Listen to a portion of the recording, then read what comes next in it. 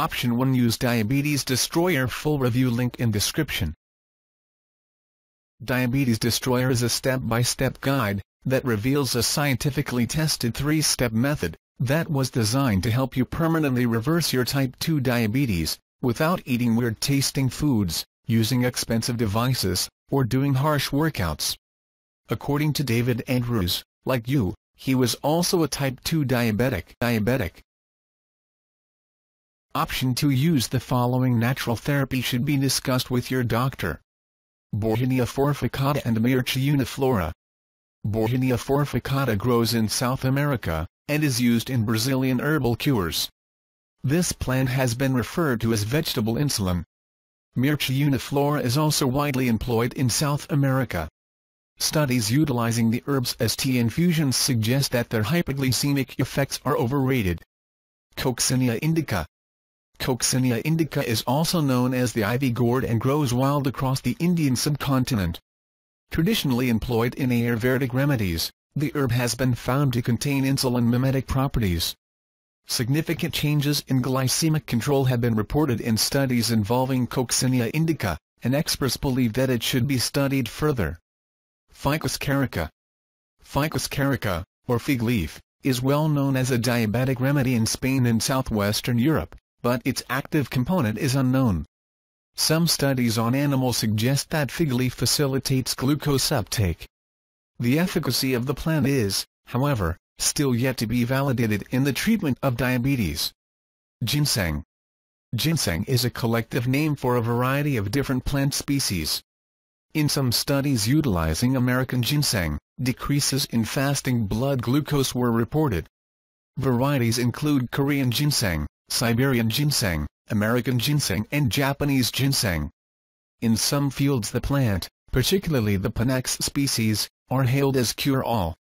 As is the case with many of the herbs employed around the world in the treatment of diabetics, further long-term studies are needed to verify the efficacy of ginseng.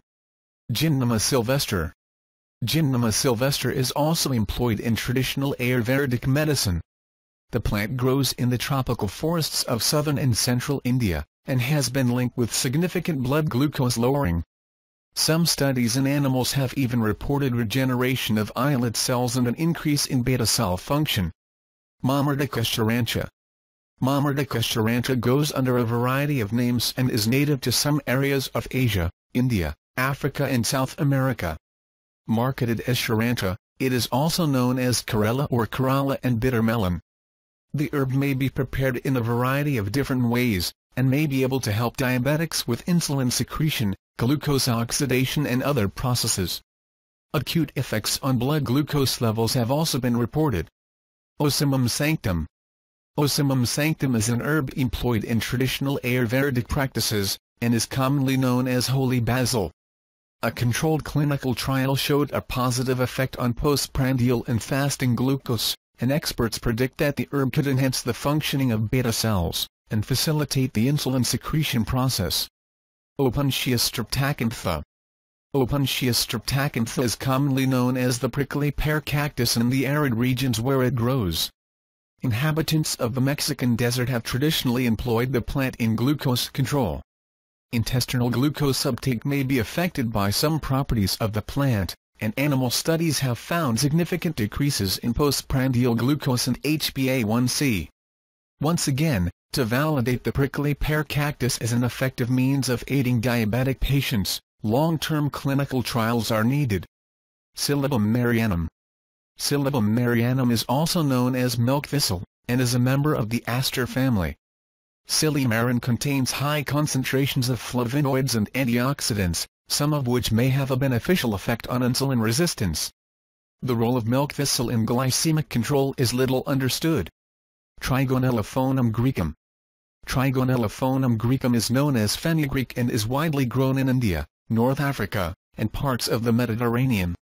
It is also a part of Ayurvedic treatment, and is used extensively in cooking.